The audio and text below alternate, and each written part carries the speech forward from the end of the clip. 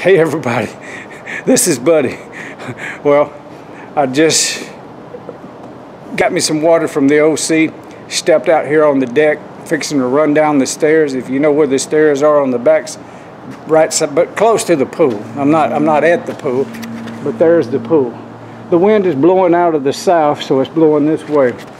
I done made, I've been going, yeah, I've made a few laps, but I'm gonna go as hard and as far as I can today because I got to get this body ready to kiteboard. I will be kiteboarding here this time next week.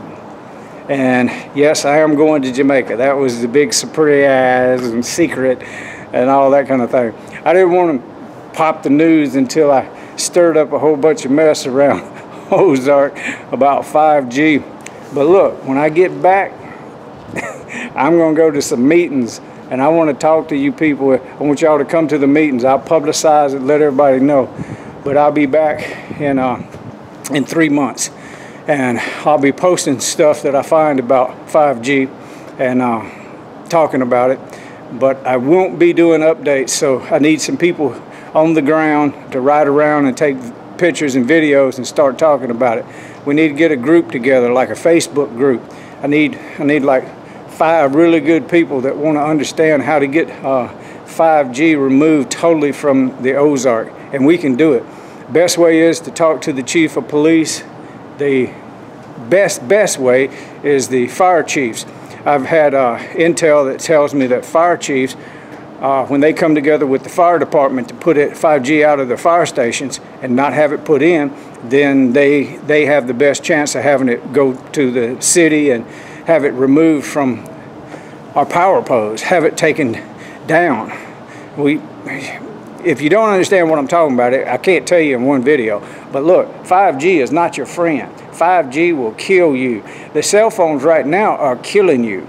But when you amp them suckers up with the new technology that they say, well, it's coming, it's not here. Now you can look at the poles as you ride around Rogersville and Ozark, and you'll see something different on those poles. It's a round wire with a black connector box. And they say, well, that's just a fiber connector box. I've been through this. No, it's not, because they'll take the fiber connector box down and they'll put a silver antenna. And the silver antenna is what it is. It's a microcell that actually is an antenna. You don't believe me? Just go to Rogersville. They got more of them in Rogersville than they do. Well, there's a couple of antennas over by where you throw the rows, you know, the Lamberts, on that street over there. But just keep watching around Ozark up through town as you go to Walmart. Look at all of the black connector boxes, and that'll be eventually the black box will come down, and that'll be where they connect the antenna, the micro cell, the mini cell they call it. All right. Well, I told you what I'm going to do.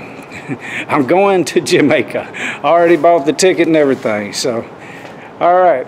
I keep running and doing what I'm doing, the fast man walk, and what I'm doing is trying to get in kite shape, because as soon as I can, I want to be doing 2 sessions a day, because I want to break that all-time record that I had last year for the most days kited and the most distance gathered in, or gathered up. It's like riding a bicycle on water.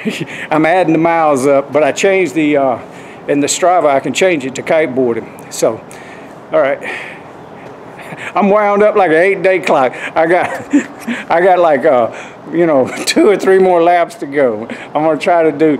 I did almost 6.5 yesterday. I want to see if I can do 8 today. All right.